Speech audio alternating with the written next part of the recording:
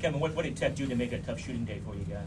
Well, I thought we had some really open shots. It was a moment, Mark, at the beginning of the game, at the beginning of the second half, where I thought we played tremendous defense. I think Virginia Tech started the second half missing their first 10 out of 11 shots, and I didn't think we took advantage of it. We came out, do that 4-minute segment after the first half. I thought we had a lead. We won the second half. Unfortunate thing, they wasn't playing well, and we didn't make shots. And you look at it, some of it was because some of the wrong guys got the shots. We didn't finish well. I thought we played. It was a great game back and forth. And then when you look at it, I thought we missed some shots down the stretch, and then obviously they were able to break the game open. What went right those first 2.5, 3 minutes, and then what changed and what went wrong after that? Well, we made shots, and when you look at us, it's going to be hard for us to beat anybody when we're 6 from 30. And we typically don't take 33 pointers, and we didn't make them tonight. Even our shooters, the guys who are normally making 3-point shots, didn't make many of them. Pat was 2 for 6. When you look at Braxton Beverly, he was 1 for 6, and I think Markel Johnson was 1 for 7. And so, if we're making 6 3-pointers and we're taking 30, that's not a good formula for us to be successful. Was that a product of their defense giving you those, or did you guys just not do what you needed to do offensively? No, it's definitely their defense. We came in the game because they do a really good job of protecting the paint. They play a similar defense as pack line. When you drive, everybody converges, and you're going to get those shots, and we didn't make them. We just didn't. I thought we had some good looks, some great looks, and they just didn't go down for us. With CJ warming up before the game and then warming up even at halftime, how close was he to playing in this game? He wasn't playing. It's a protocol that we have to go through. He's cleared for light contact. He's cleared to work out. We let him warm up today because this was one of the days that if he works out the next couple of days and he feels good about it, he has a chance to play on Wednesday. And so because we're going to be off as a team tomorrow, we didn't want to waste a day where our doctors could look at him and say he looks good.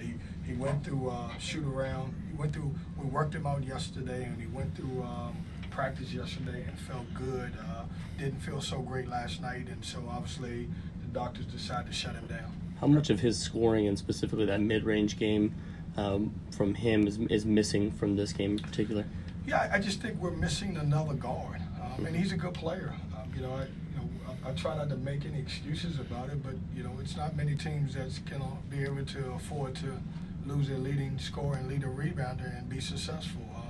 We were against Notre Dame at home, but the other against Clemson, and here we could have used one more guy to be able to score the basketball for us, and we didn't have that. That being said, we had a great opportunity for some other guys to step up, and we just didn't make shots. Thoughts on Braxton Beverly, the impact his foul trouble had on the team? Yeah, he's got to be better. He and I talked about it. I thought his 3rd and 4th fouls, which were fouls, I thought he could have avoided them. The guy drove baseline, he gets his 3rd one, we're late on a switch, and then he fouls a 3-point shooter. With a short bench like we have, especially in our guard rotation, we can't afford to have anybody in foul trouble, and those times that he was off the floor kind of hurt us. I've been able to play him at some point guard position, throughout the game and take Markel off the ball to give him some breaks, and we weren't able to do that because I couldn't have him on the floor. Markel took a step forward against Notre Dame today, 5 turnovers, I believe 1 for 7, like you said, from 3. What do you do to get him consistent? Yeah, he didn't have a good game. We'll get back in the gym and we'll work on some things, and he knows that. One of the things that he and I have talked about is just being consistent, and he had an off night. I don't know if that has anything to do with Virginia Tech defense, but he didn't have a great night. But that being said, most of our guys did. So Markel's not to blame. If you want to blame anybody, blame me, because obviously our guys didn't shoot the ball well. What about Landers Nolly and Tyrese Radford gave your defense trouble today? I thought Nolly was tremendous. He played great. He made shots. He got to the free throw line.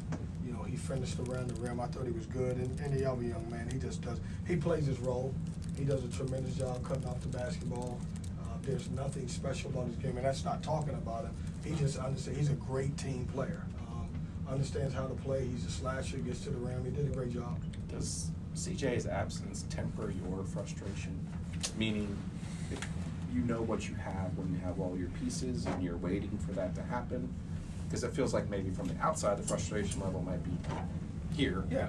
And I'm not saying you aren't, Yeah. but it feels like you're tempering yours. Yeah, I don't, you know, Joe, I never listen to outside noise. Your question is very valid. I understand who we are right now. I understand that we don't have all of our pieces. That being said, I don't want to discredit the guys in the program, so I never really harp on the fact that we don't have C.J. Rice. If the outside is a little frustrated, then they should also be able to take a look around college basketball and see if you don't have your best player, then you're probably going to struggle. So I'll take the good with the bad. I haven't made a lot about it because I want other guys to have the opportunity and don't feel like that I'm saying we got to have a guy. But we miss him. We would miss any of our 3-4 guards if any of those guys was out for several games. So in my position, I'm frustrated because I'm a competitor. My frustration didn't come from the fact that we didn't have C.J. Rice. I just thought when we needed to be tougher at the end of the game, we wasn't, and that was more of a mental side of it. Thanks, Coach.